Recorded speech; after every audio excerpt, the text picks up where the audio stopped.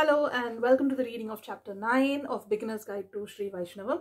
This chapter is about Thirumazhisai. Andalpati takes Parasara and Vyasa to Thiruvellarai temple. They board a bus outside Srirangam Rajagopuram and Parasara asks Patti to talk about azhwars during the journey. Andalpati says she is very happy to know that they want to talk about azhwar during the journey instead of some other topic. The bus starts. Andalpati says, the fourth azhwar is Thirumazhisai. He was fondly called as Bhakti Sara. He was born on Thai month Magam Nakshatram in Thirumazhisai near Chennai to Bhargava Muni and Kanakangi. He was the azhwar who lived the longest in this world. He lived for almost 4,700 years. Parasara and Vyasa dropped their jaw in astonishment and asked, 4,700 years? Andalpati says, yes, he traversed through most of the different philosophies before he met Peyarvar. Vyasa asks, what happened after they met? Andalpati says, Peyarvar taught him about Perumal in detail and brought Thirumazhisai azhwar into SriVaishnavam. The bus reached Chatram bus stand. Andalpati, he had particular interest in knowing about Antaryami, the Perumal who exists within us, and he was deeply devoted to Kumbakonam Aravamudan. So much so that Perumal exchanged his name with azhwar and they came to be known as Aravamuda azhwar and Thirumazhisai Biran. Wow, Patti, looks like he had been very close to Perumal. Andalpati says, yes, he had been. Once in a village, when he was traveling, he visited the temple in that village. The Perumal was so fond of him, he started turning towards whichever direction azhwar was moving. Similarly, Aravamudan Pimperuman was so fond that he listened to him politely and started to get up from his reclining posture when azhwar asked him to do that. Parasara and Vyasa eyes pop out in astonishment and ask, what happened then, Patti? Andalpati says, azhwar got shocked and requested Perumal to get back to his reclining position. Perumal was in double mind and so he is still in half reclining position. Oh, that is very nice, Patti. One day we should go and visit this Perumal. Andalpati says, sure, we will go sometime. He stays there for a long time. He throws all of his works into Kaveri river and retains only two prabandhams, Tiruchanda Virattam and Nanmugan Tiruvandadi. After that, he finally ascends to Paramapadam and continues to serve Emperuman in Paramapadam eternally. The bus reaches Thiruvellarai. They enter the temple and have darshan of Tayar and Perumal. Thirumazhisai established the supremacy of Sriman Narayana. There were two interesting incidents happened in his life. Thirumazhisai initially was a shy bit. He was studying the philosophy of all religions and he was in search of getting an answer about the Supreme God. Once he met Peyarvar. Peyarvar was watering the plant which was kept upside down and the can which he was holding with lots of holes, and he was drawing water from the well which had no water, and the rope attached to the vessel was completely worn out. Thirumazhisai seeing this, he was wondering why he was doing that. Then Peyarvar said, the plant comes out of seed only. Then Thirumazhisai got answer for his question. He became a Vaishnavite. He embraced SriVaishnavam and he stayed with Peyarvar for some time. Then he moved to Kanchipuram. There he stayed with his disciple Kanikannan. And a old lady was helping them, and Thirumazhisai asked that old lady to ask for anything. She said, I want a very beautiful and young appearance. That was given by the Thirumazhisai, and she was seen by a king, and king wanted to marry her. They got married and king came to know about her ever youthful appearance. So he called for Kanikannan, and initially he asked Kanikannan to sing in praise of him because he came to know that he was a good poet. And Kanikannan said, no, I will not sing.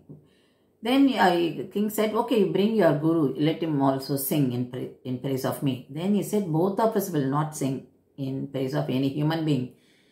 We sing only in praise of, and my guru sings only in praise of Bhagavan.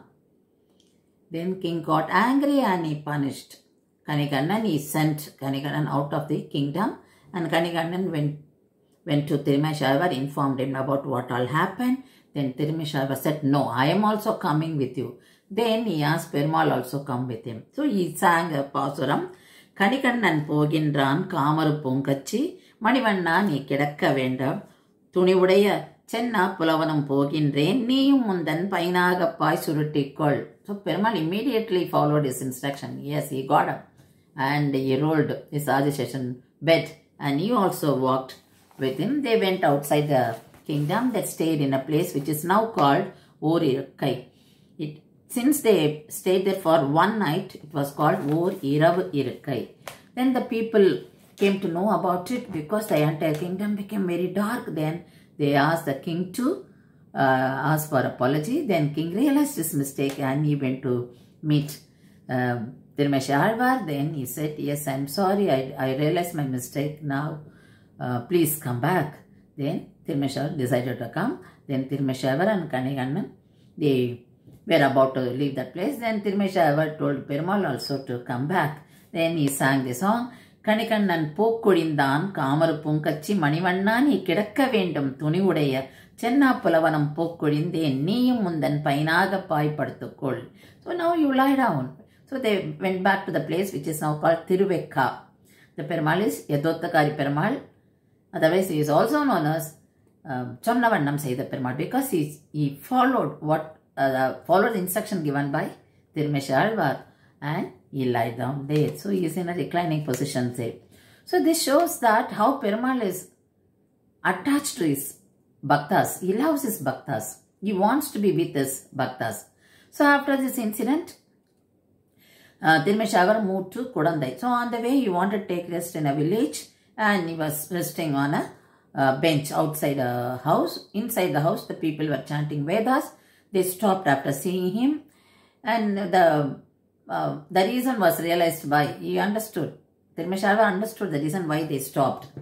Then he left the place, but the people inside who were chanting Vedas, they could not continue because they forgot why they stopped. Then Thirumazhisai gave them the clue by showing the paddy seed. And they realized their mistake. They understood the knowledge, intelligence of Thirumazhisai. Then they prostrated at the feet of Azhwar and asked for apology.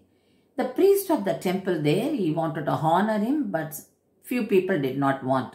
So Thirumazhisai prayed to God, you come here and show these people that you live in me as Antaryami.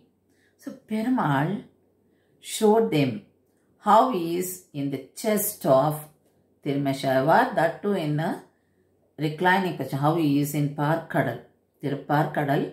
So that image was shown by Bhagavan. Then people realized their mistake and they all felt sorry about their behavior. Then after this incident, Thirumazhisai, he threw all his writings into the Kaveri river. But the leaf which contained his writings, Tiruchandabratam and Nanmuga Tiruvantadi, it floated back to him, and he took them and went to have a darshan of Aravamada Perumal, which was in Tirukudandai. And he wanted to have darshan, and he sang a song there, Nadanda Kalgal Nondavo, Nadunga Nyalam Enama. So because Perumal was in a reclining position, so he asked Perumal to get up. So I have come. And Perumal immediately, he tried to get up. Then Azhwar said, no, you be in the same position. So Perumal is in a half reclining position. He looks like as if he is getting up. So even today we have a darshan of Perumal only in that position. So Perumal, after hearing the pasurams, he gave his name to Thirumazhisai Azhwar. So Thirumazhisai Azhwar became to be known as Thirumazhisai Piran, and Perumal came to be known as Aravamada Azhwar. So we find knowing these incidents in Thirumazhisai Azhwar's, like Thirumazhisai Piran's life, show us the supremacy of Perumal and how Perumal loves his bhaktas.